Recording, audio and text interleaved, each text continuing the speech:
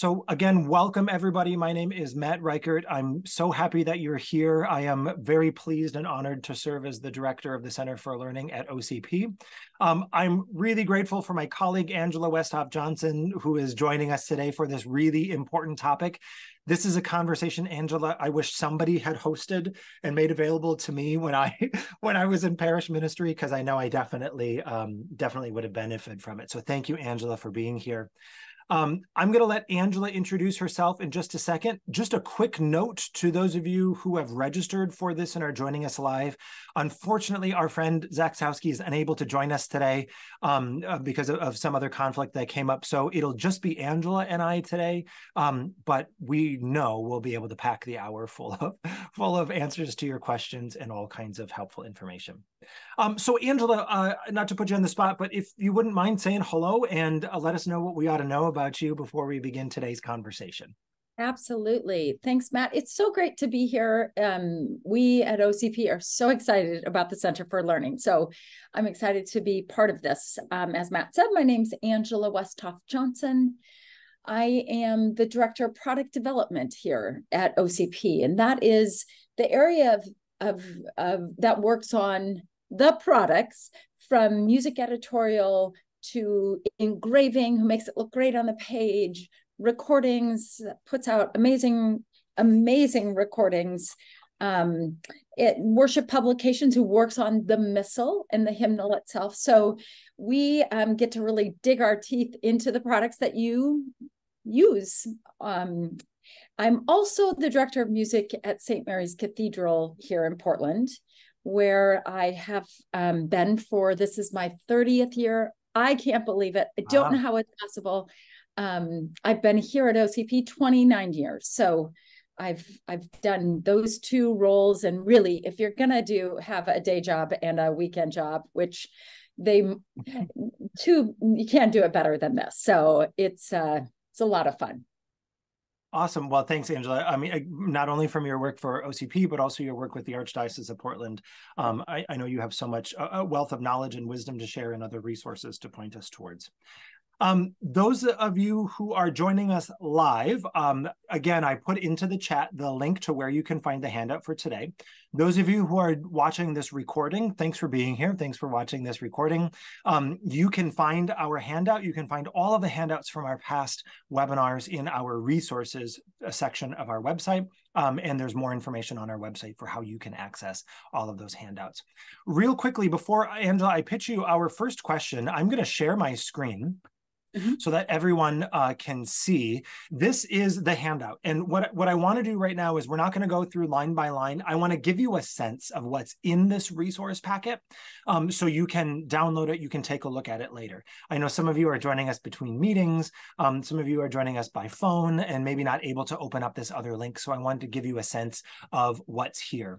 In all of our packets, we include the mission statement for the Center for Learning. Again, we're here. We exist to help pastoral leaders and decision makers like yourself to minister more confidently and effectively. So I hope you'll check out more about the Center for Learning and what we do, who we are, and the things that we offer on our website.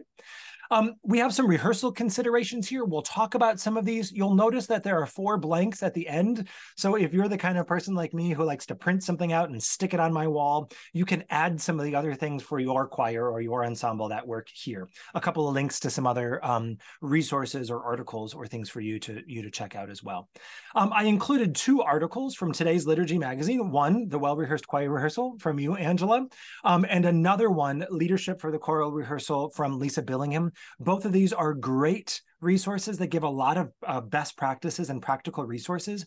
These are also great things for you to be able to share with other music ministry leaders, choir members. It makes a good discussion piece as you're looking at ways to provide professional development and resources to your music ministers.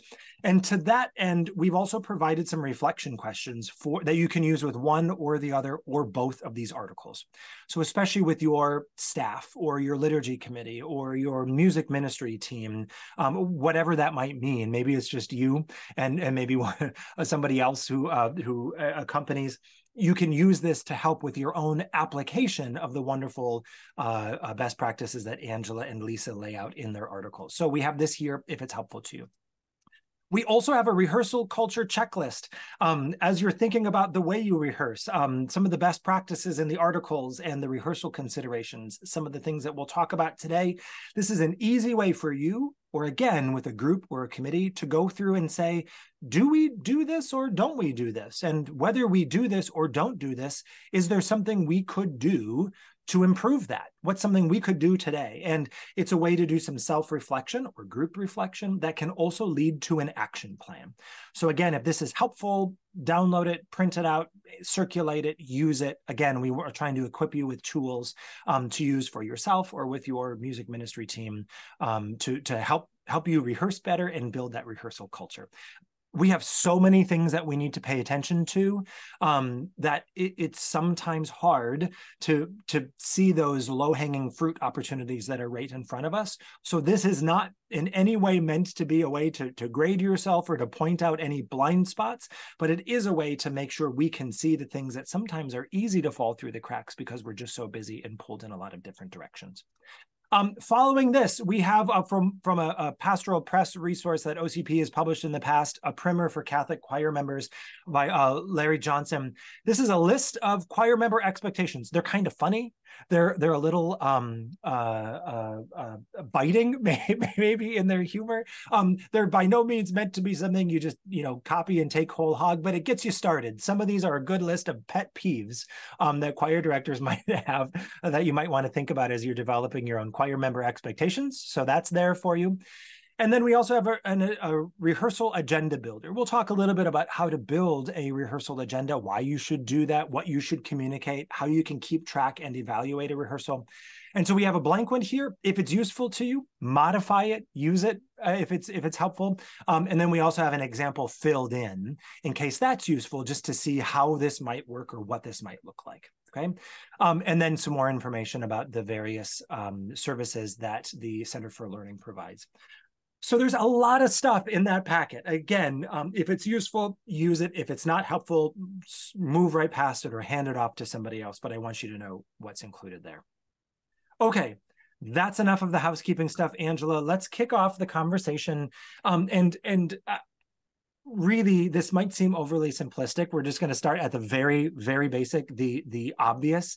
I hope we all understand why rehearsing is important, right? Hopefully we're putting in the time to rehearse, we're putting in the time to practice.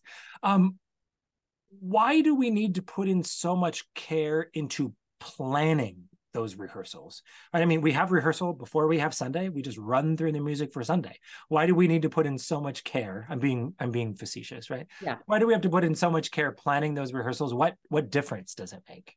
Yeah, it makes all the difference. And I can tell you, I just have to go back 30 years, which sometimes when we think about that, wow, or whenever we started I walked into no program, right? Mm-hmm. You would think a cathedral would have a program. My very first choir rehearsal had 7 people. And I was young, but they seemed, I know 2 of them passed away that year. I mean, the average age was like 70. Not kidding. And I thought, I'm not sure I can do this. I mean, they were the sweetest people ever, but I decided I'm going to create a plan. And I had a 3-year plan and I had a 5-year plan, and then worked backward. What did I need to do to get to that place? And I knew that I could not teach the music by rote, like play every note for them at rehearsal. I couldn't do that. So just to let you know, what I did in the very beginning was I would have the women come in half hour before rehearsal. And then the next week it was the men. And the next week it was the women. I didn't have 4 parts yet. So eventually I got to the place where it was just sopranos, just altos. So each month, one of the sections came in. Huge deal breaker. It made them have a little more confidence going into the rehearsal. I got to better know them. So, but I had to be super prepared, like not only with the repertoire we were doing, but those little goals. Like, I'm just going to really work on vowels tonight. Vowels are a big thing for me because you can hear when not everybody's saying the same vowel. And all you Midwesterners, when I moved to Oregon, people were like, where are you from? I don't think I have different vowels, but apparently they did. They're like, you spread that vowel like you're a good old Minnesotan, but I from Iowa. So yeah, they can see right through a lack of preparation, right? And so to get to those goals, I had to know exactly where I was going. So when you showed that rehearsal, I call it rehearsal lineup or agenda, I tried to get through, I just pulled up a couple of them, 20 songs a night. And I know you're all thinking, I know you're thinking, what? And you rehearsed for 6 hours, right? Yeah. 2 hour rehearsal. That doesn't mean you do the whole song. Yeah. That means you may do 8 measures and you do that a few times and then you move on to the next piece. And in fact, my first rehearsal is September 7th. I think that's the date, that Thursday night.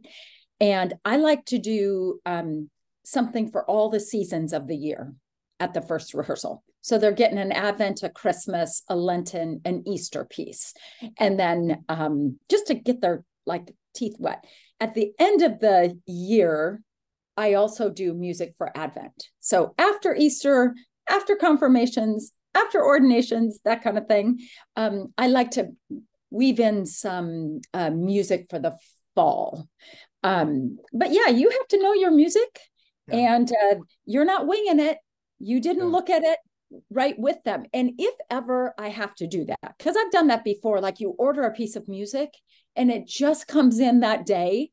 And I will say, we're all reading this together. But it's a disclaimer. I let them know. you got to be prepared.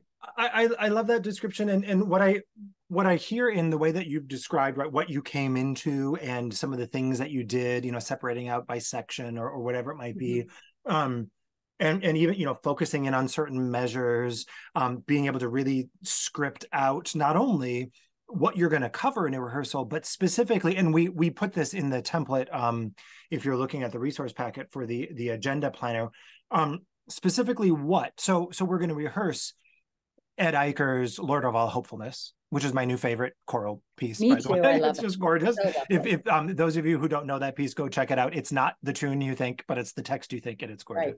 Right. But specifically, what if there's 87 measures in that piece? Are we rehearsing all 87? And are we rehearsing every musical consideration? What is it we're looking at for that time?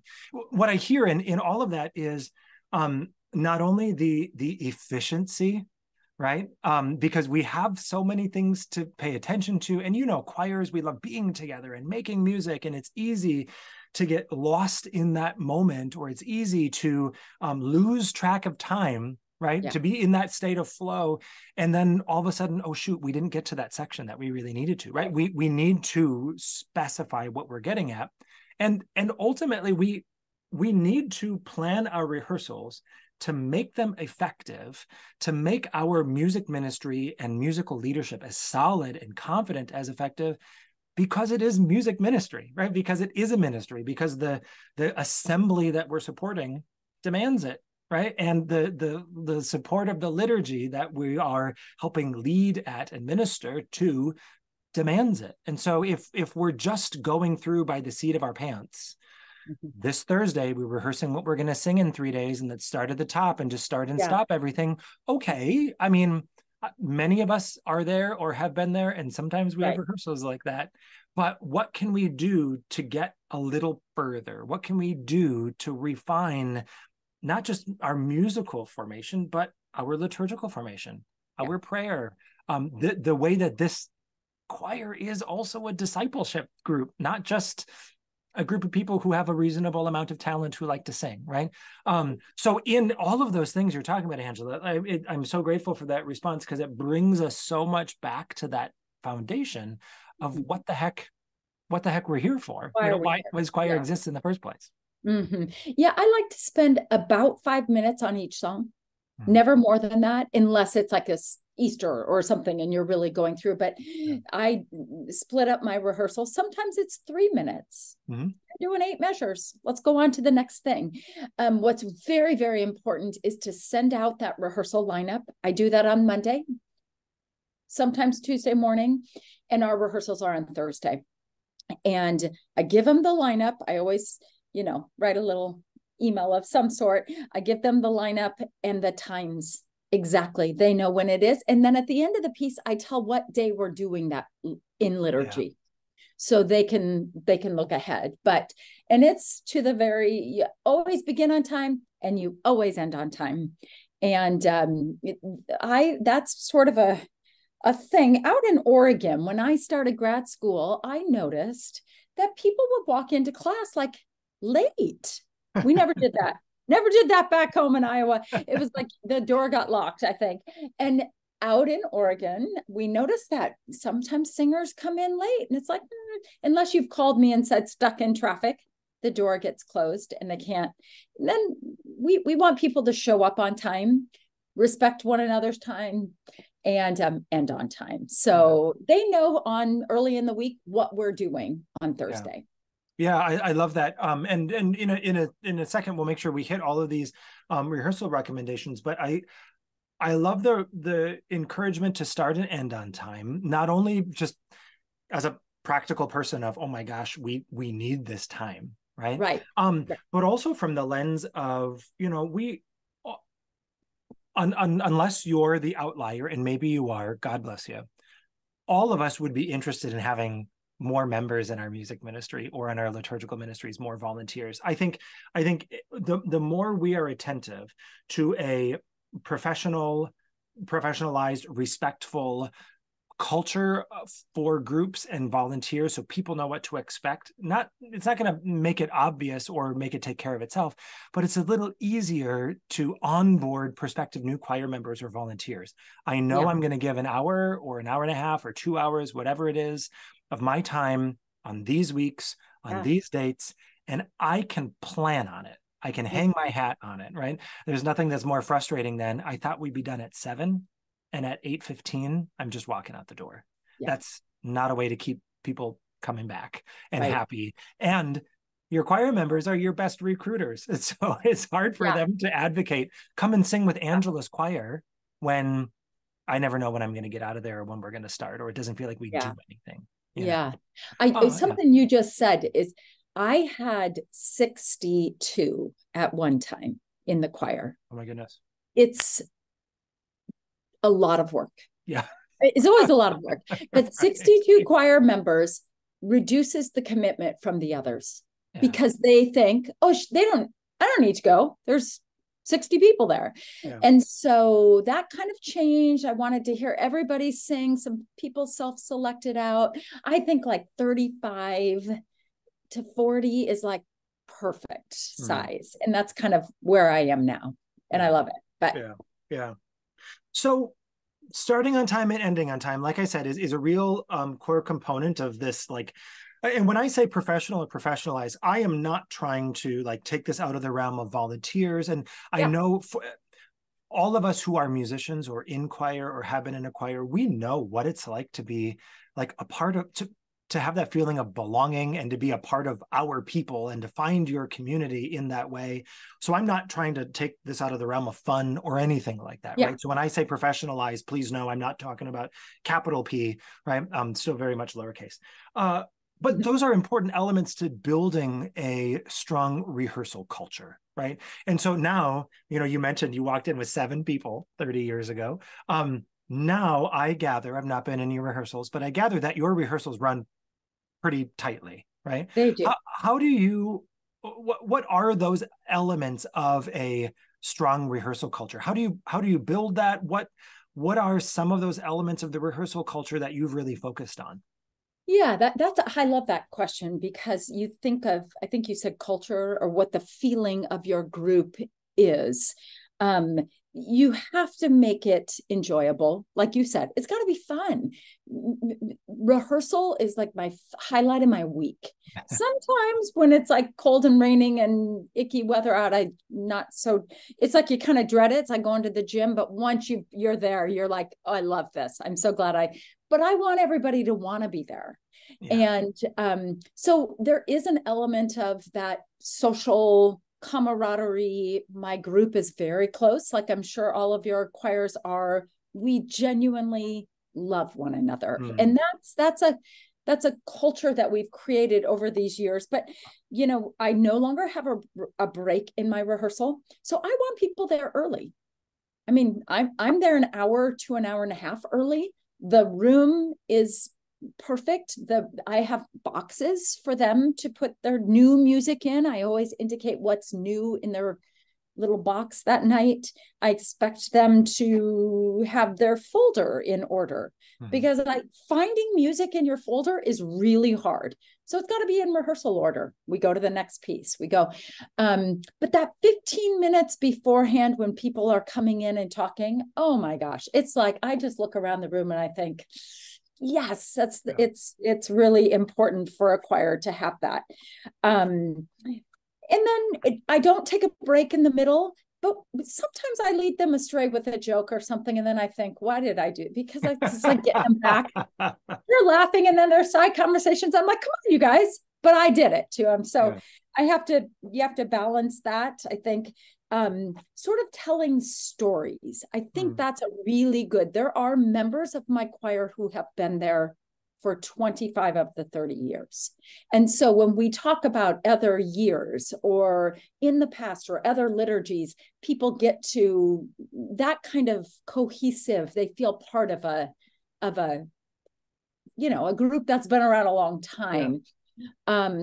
We move it pretty quickly, like you said, and I don't give them a lot of time for chatter until I feel like they need it, The movement, we have an incredible rehearsal space, but it's not as incredible acoustically as the cathedral is, where and so a lot of times I begin in the rehearsal space with something brand new, and we just read through it, gather your music, we go downstairs into the church, and that little 5-minute walk over, they're talking, now it's time to really get to work. And we move fast, and they really seem to love that. If they're giving up, if people have children or activities, if they're giving up that time, I often think, would I volunteer and give up my time to be there if it wasn't super efficient? And so that's what you want them coming back for more. I don't. No, I think that last point you made is especially important. Again, as we had a webinar conversation earlier, and again, those of you who weren't able to be with us, you can watch the recording. We also have a professional learning community coming up in October dedicated to this topic, and that is recruiting volunteers or recruiting more members for our groups. And nowadays, especially post-pandemic, but especially if you look at generational research, sometimes millennials, and self-disclosure, I'm a millennial, and Gen Z get a bad rap because of sometimes the feeling can be we're a little non-committal or standoffish from getting involved, when really what the generational research suggests is we have every desire to find a way to get involved and give of ourselves and find belonging, but we're far more choosy about it than perhaps in general previous generations have been. So it will be harder to get most people, but especially of younger generations, involved if this feels like, well, we're not really doing anything. We're not really getting anywhere. If I could be doing something else with this hour that would contribute more, I would feel more fed or more belonging, I'm going to do that. And so we not that we're competing with other things, but we just have to be aware of that. I want to share real quickly. I'm going to go back for a second to the handout for those of you who've been able to download it. And again, those of you watching later can find this in our resource library. A couple of things that we point out here, and Angela, many of these things are drawn from the best practices that you outlined in your article that we also have in the handout. A real quick way to check in some of the low-hanging fruit that you can begin to do for rehearsal this week or next week that can start to ratchet up that rehearsal culture. Now, warning, culture is not built in a day, right? So this is something where you have to get in the habit and the routine of something to really see effects. Are singer or instrumentalist folders prepared ahead of time? Or do we spend a lot of rehearsal time? Is rehearsal late because we're scrambling to find copies? And ooh, your folder is over here, and ooh, you have the wrong copy of. Has to be done before the first person walks in 20 minutes early, right? The rehearsal agenda, we know what we're going to do. We know if this is exploring new music. We know if this is a real drill down into these complex. we know what the vibe of this rehearsal is going to be, right? Because we know what's on the agenda ahead of time, right? Can I We say know one those thing things. about that, Matt? Please, The please. importance of when you create that rehearsal lineup or agenda, it takes me, I spend the bulk of my time with that. It would be easier to just put them in the order of, I use performance in quotes, just the order in which you do that in liturgy, but I never do that. I alternate based on degree of difficulty, range. If the tessitura of a piece is super high and the tenors and sopranos are singing way up there for too long, the next piece may be unison. I'm a lover of unison choral music. Love it. So and then I really love complicated stuff. But if you don't vary that and everything is too difficult, your choir gets overwhelmed. So balance that sort of thing. That's a great recommendation. And I think in the packet, there's a link to another blog article that OCP published just a couple of years ago, looking at small parish choirs, but really for any size choir. And I can't remember the author, but I know she recommends even the flow of starting with something that's maybe familiar, or we did this a year or two ago, or the last time cycle B came through and we're revisiting it, to really drilling down, doing the heavy lifting or of some more complex things, to then end with something that's unison or more familiar, to end on that positive momentum. The shape of this is really important. And those of you who are teachers, right? Those of you who are or were music teachers or classroom teachers, this is not unlike lesson planning. Right? When you're thinking about the scope of a week or a particular lesson, you want to think about the experience of those in the choir as they're journeying through this. What can you get out of them, along with what you need to get to in that particular rehearsal? That leads to, I'm a big fan of number 12, that not only do you want that agenda and lineup sent out ahead of time, but also it should be posted or made available in the rehearsal. Now, you might not have a whiteboard or you're rehearsing in the space. Maybe people have copies of it or whatever. I found this is so helpful because when I've been in charge of choirs, and you all know this, I'm preaching to the choir, no pun intended, here, where you have, you need to listen, you need to conduct, you need to coordinate, you need to think 2 steps ahead, you need to keep an eye on the clock, you're managing behavior, you're keeping an eye in the room, you're divided in so many different ways. When the agenda is out there and it says 4 minutes, this piece, this task, I find that others police themselves or help to police others. Not necessarily, except for like the tenors, of course, not necessarily that people are chatting or off topic or whatever, but oftentimes it's just, if we're getting pulled, oh, that's right, this is what we need to focus on. And it's a great way to stay efficient, This number 11 is a reminder I put in because of my shortcomings, full disclosure. Basic rehearsal necessities are available. There's nothing worse than we're going through something and I remind my choir to mark their scores and they say, do you have a pencil? And now I've lost my train of thought and I've lost 45 seconds because someone has to go to the other room to grab the box of pencils, right? They're there. They're ready to go, right?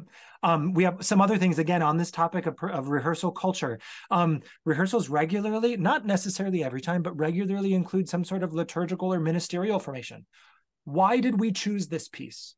Why are we singing this piece? Or why are we singing this piece in this way or at this point in the liturgy? What is it supporting in our ritual celebration? I should know that because I'm also going to lead that song or minister through my music differently when I know the purpose that it serves. And it adds to my own discipleship. Angela, how in your choir, how do you handle liturgical or ministerial formation or any of that kind of catechesis opportunity?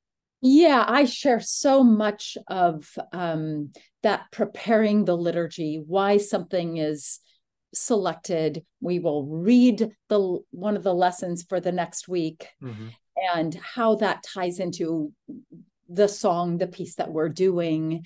I've often said, I think anyone in my choir could lead a choir, even those that don't feel they didn't study music in school. I mean, they were a musician of some sort, but they could all lead because I bring them so much into that the liturgical formation. Yeah, that makes sense. Yeah. And then of course I'm sad if they do. I often will say every piece of music I hand out has a number on it. And if you aren't doing this, everybody has a number.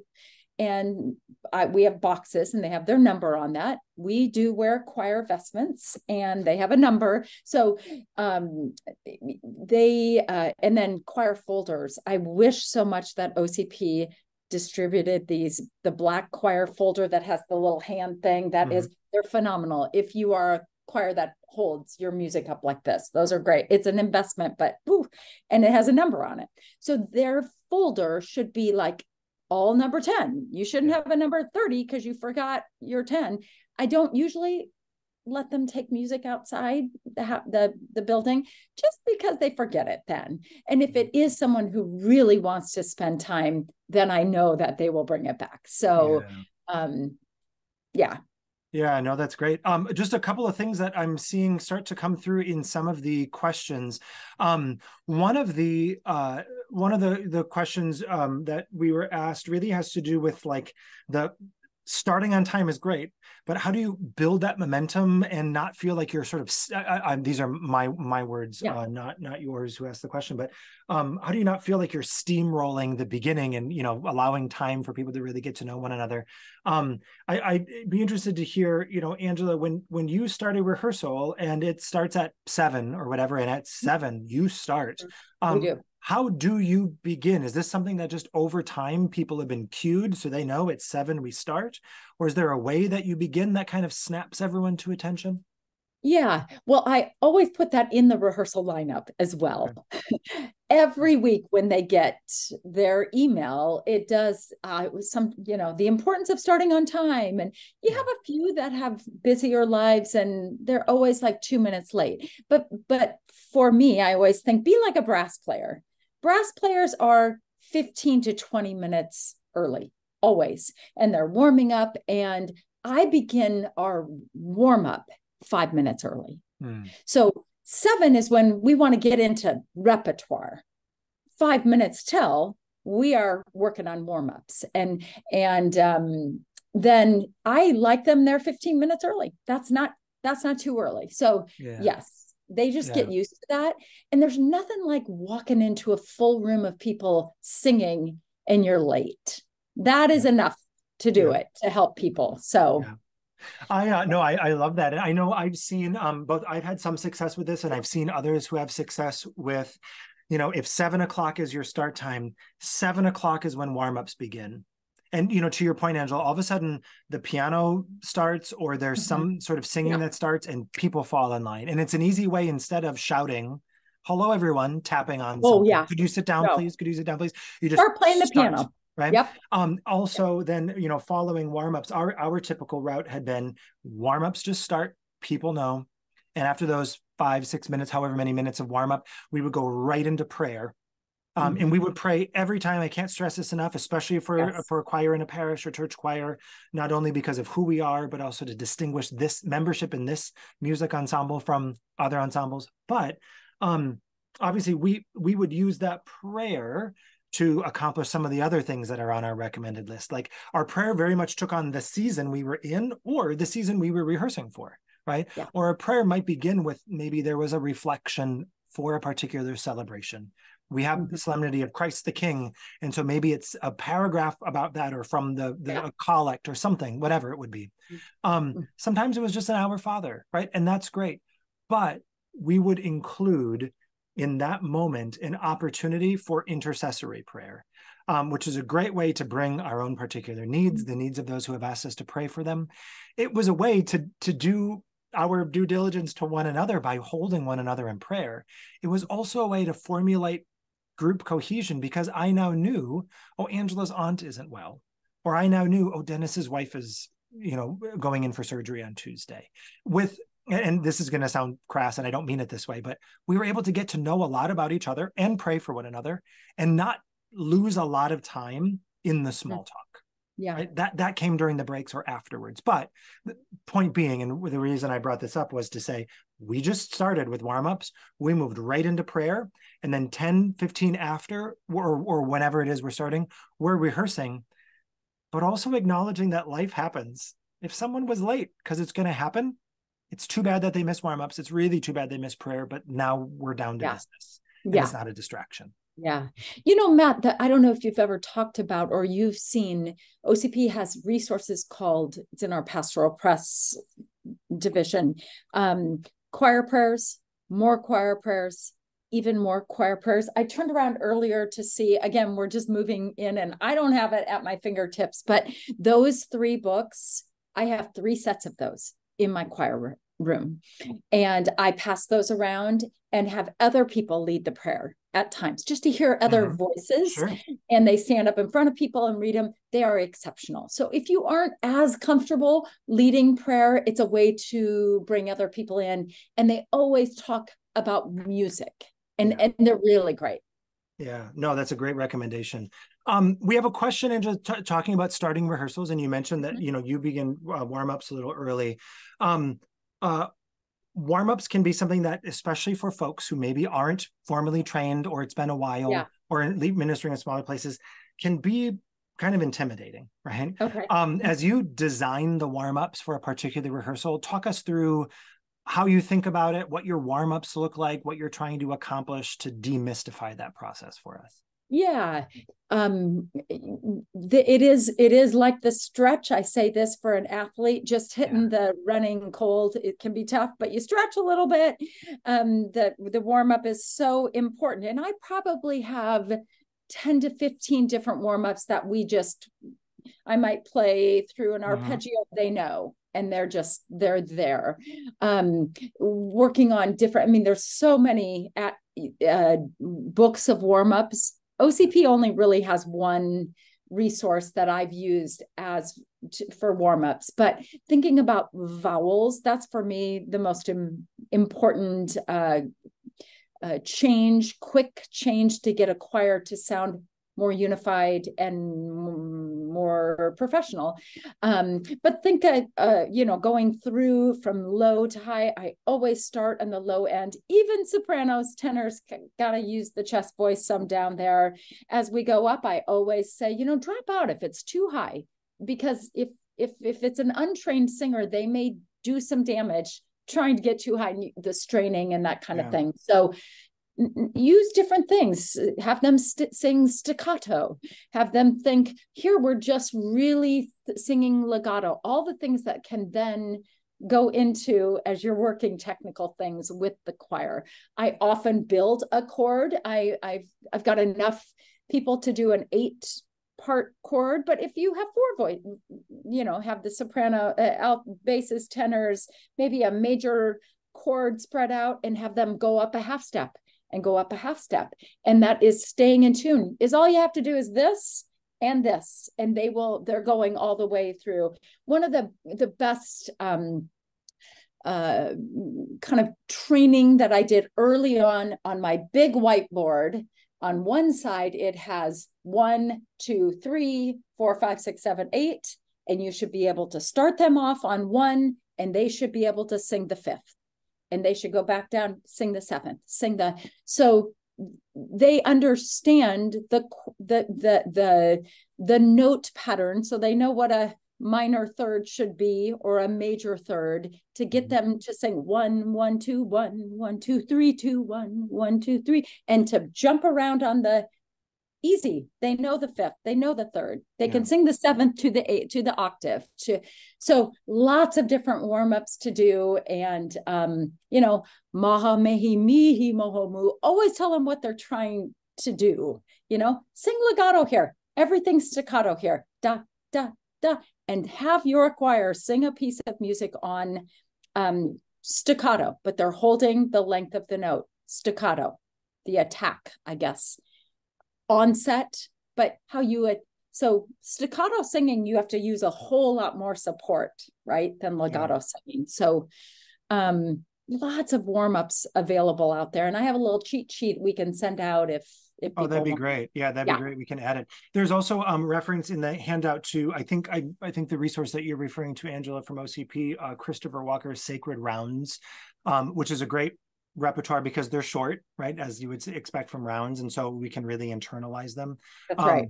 what I like about Chris Walker's resource too is that there's a good index of what does this warm up accomplish. And so if I'm thinking later I'm going to rehearse this piece and I really need to work on, this particular interval. Yep.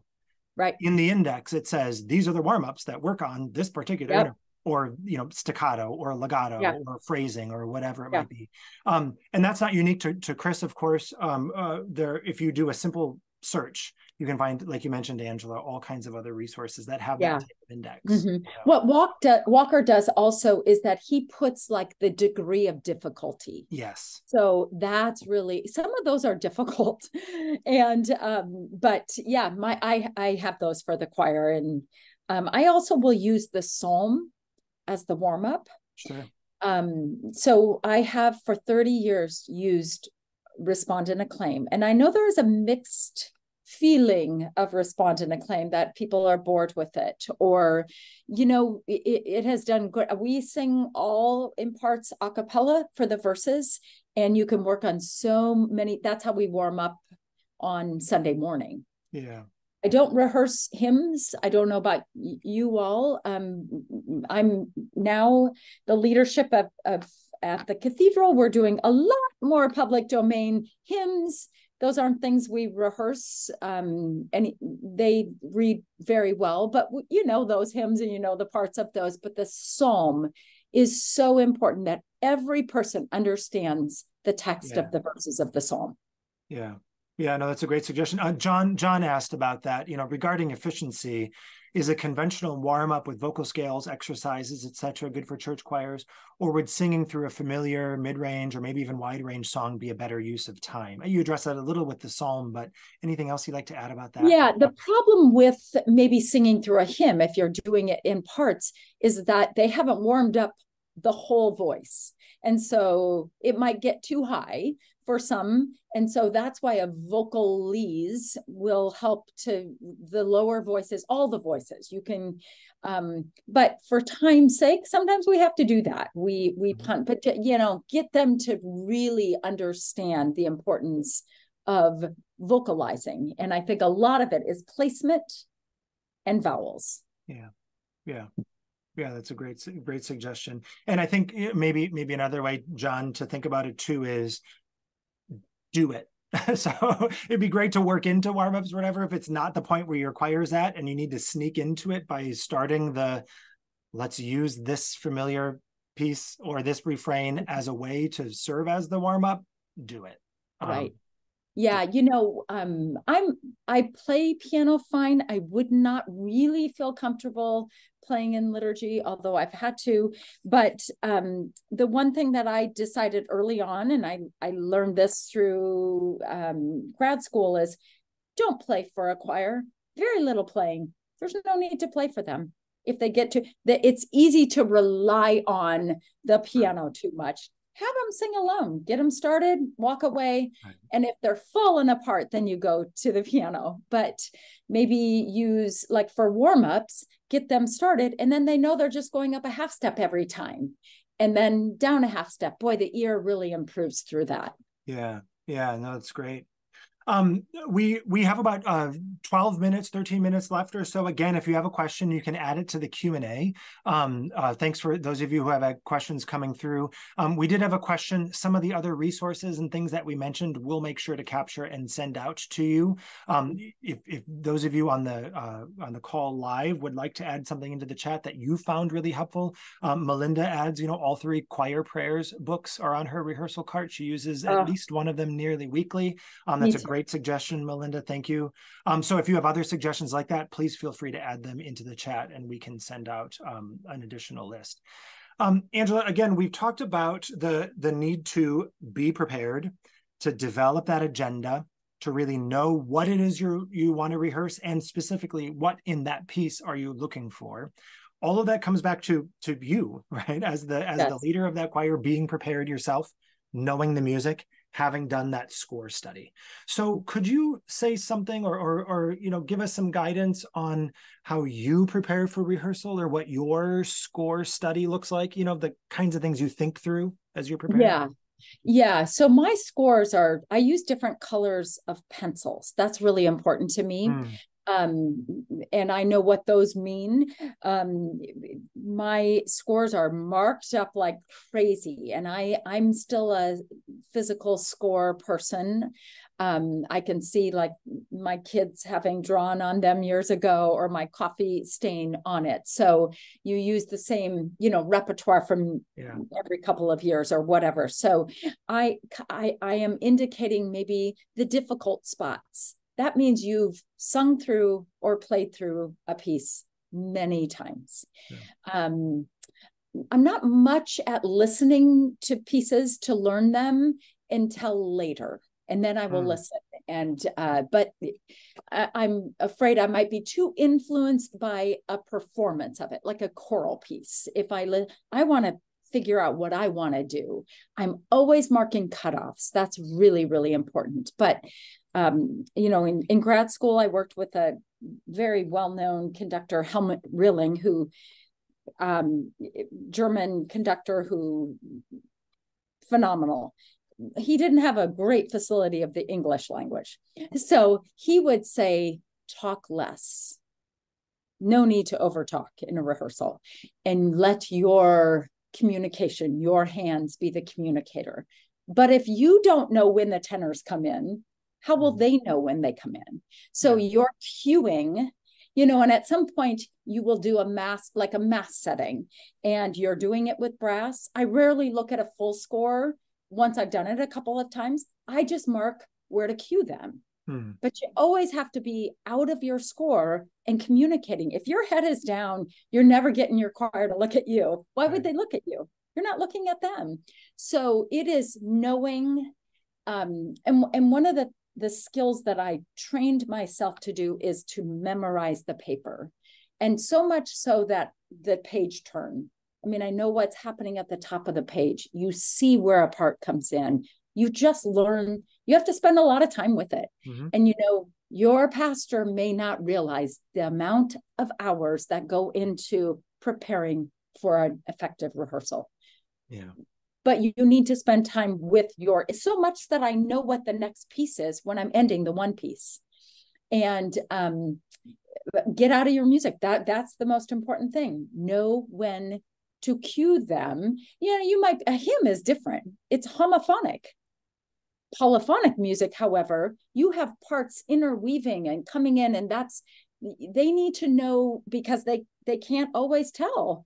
So you're looking at them.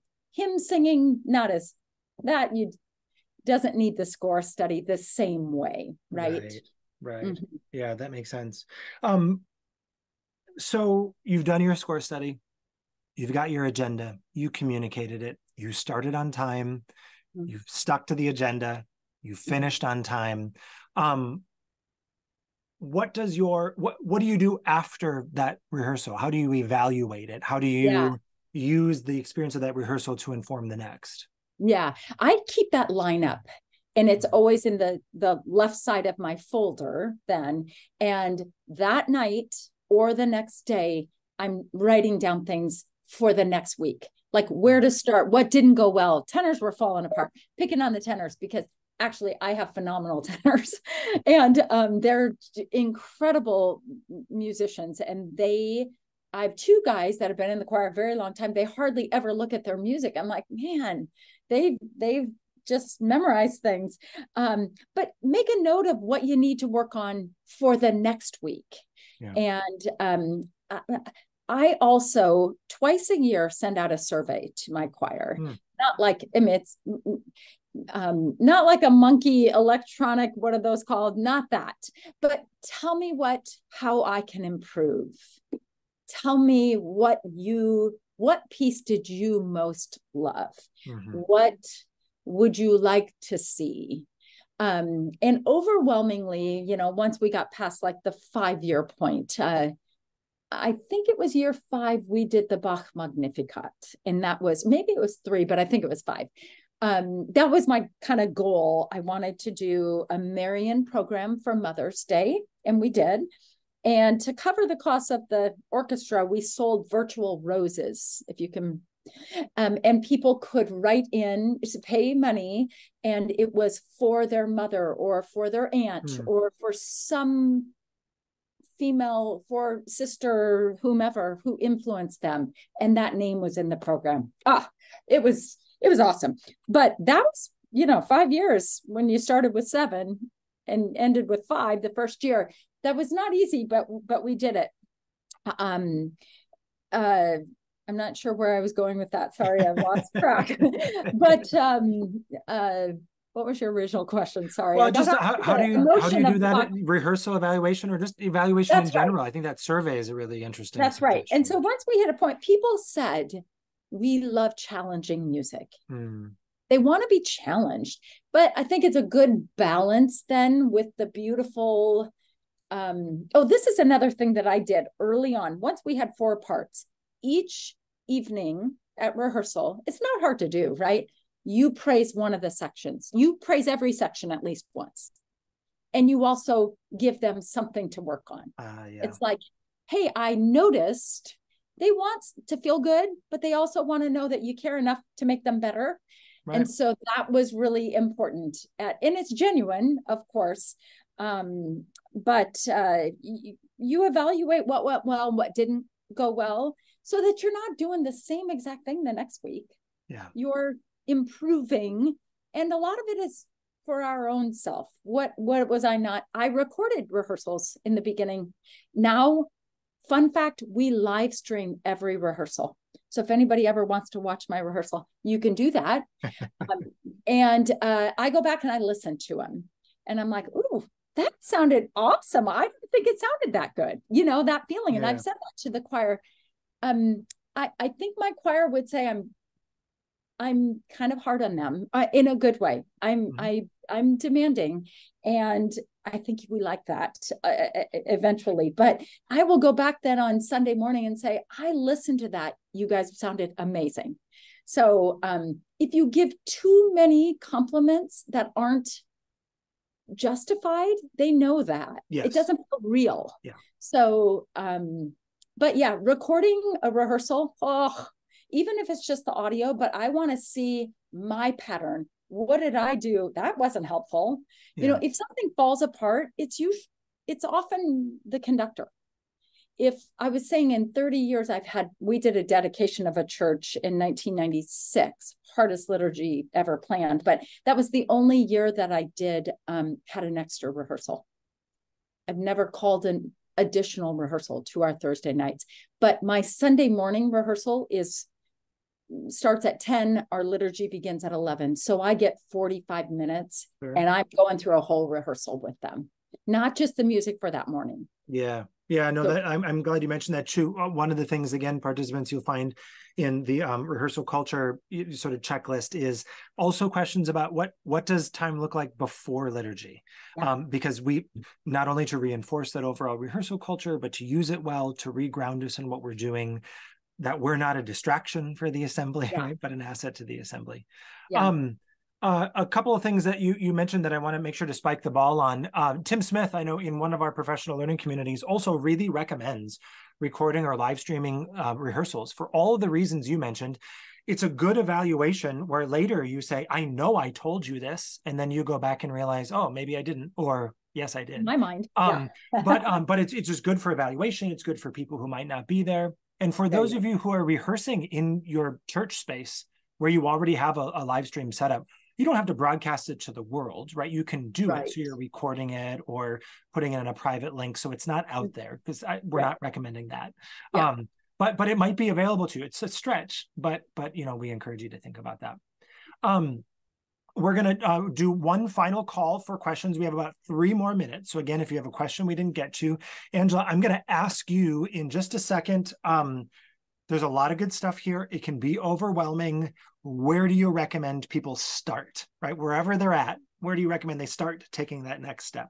As you're thinking about that response, I want to, again, thank everybody for being here and remind you that the recording of this and the packet are on our website. I'm putting into the chat our upcoming program. The first session starts on Tuesday, but this is a subscription available on an ongoing basis.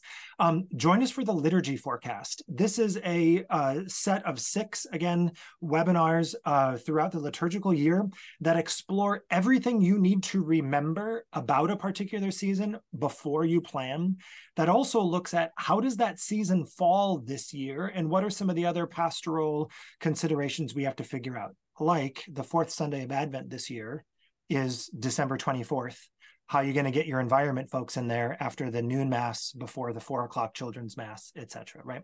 So it's a great panel. Dr. Glenn Beyer is going to be there, who's the OCP employee, but also the president of the North American Academy of Liturgy. John Kyler, Diana McAlintal, Rita Thyron from FDLC. Don't miss it. Link is in the chat.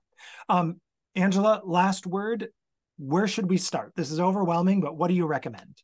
Yeah, I'm overwhelmed already thinking about 2 Thursdays from now, because I'm feeling a little less prepared than I have been. But sometimes if you think too big, I like to plan in the summer for the entire year. I buy choral music that I need maybe for the year, and then put those away and think about the next just season. Let's get through ordinary time and think about Advent, Christmas, but not beyond that right now. If you're just beginning, little things like, I'm just going to tighten up my rehearsal. I'm going to be super prepared so that my choir is going, wow, I need to be prepared as well. And maybe ask for a couple of changes, not everything. If you have late time stragglers or people who aren't as committed, I mean, I've had to say to someone who was really great, doesn't seem to be working in your schedule this year. And when other people in the choir saw that, they were like, whoa, you're willing to kind of lose an amazing singer, but you got to prioritize this. And it isn't for everyone, right? Smaller, committed might be better for your group. And then people see, and I think Matt said something with the choir, depending where your choir sits. Now, my choir is very visible, and I will stress the importance of that engagement in the liturgy. And not every homily is your favorite, but you're going to get something if you walk out. So we model good liturgy, liturgical involvement, and respect for the liturgy. That's a big thing to ask your choir to just up that. You're not doing other things during, So little steps, but make a couple of changes that are really noticeable for your choir. Yeah, no, that's a wonderful. The number of choirs I've been in or worked with or observed where they function as though they're still invisible in a loft, but they very much aren't. The balancing of checkbooks and all the other horror stories. That's a great recommendation, Angela. And I think again, from my point of view, start. Again, we provided you with some resources. There are lots of resources out there. By no means do we have the corner on the market of effective rehearsal resources, but try something new. Look for the low-hanging fruit. Be consistent. Know that this is going to take some time, and maybe by the 2nd month of rehearsals, we start to internalize things. So give it time, but start small. Start today. Baby steps. And go into the year with a goal. What's your kind of goal for this year? I sometimes would say, we're going to work on this kind of genre. I want to be able to sing an amazing spiritual with this choir at some point through the year. Go in with a goal and see where you are at the end. Yeah, no, that's a great recommendation. Improve some the goal setting thing is just like now I'm feeling unprepared for my but no, I mean, really, I know we're out of time, but let us know at the Center for Learning how we can help. We have all kinds of other programmings coming up. We have all kinds of other resources. We have ministry coaching. We have some information on goal setting coming up as well. So please check us out. And if we can't answer a question, we are happy to point you in the direction of someone who can. Angela, thank you for your time here, for what you're doing at St. Mary's, for your work with OCP, and helping the church in the United States and the English-speaking world pray and sing the way we do. We're all indebted to you. Thank you. Thanks to all of you who joined us live. Thanks again for what you're doing in your parish community. It does make a difference. Whether you hear that or not, please know it does make a difference. We're so happy to have all of you with us and members of the Center for Learning community. And we hope we see you on another webinar soon. God bless you all. Happy new choir year. Bye-bye.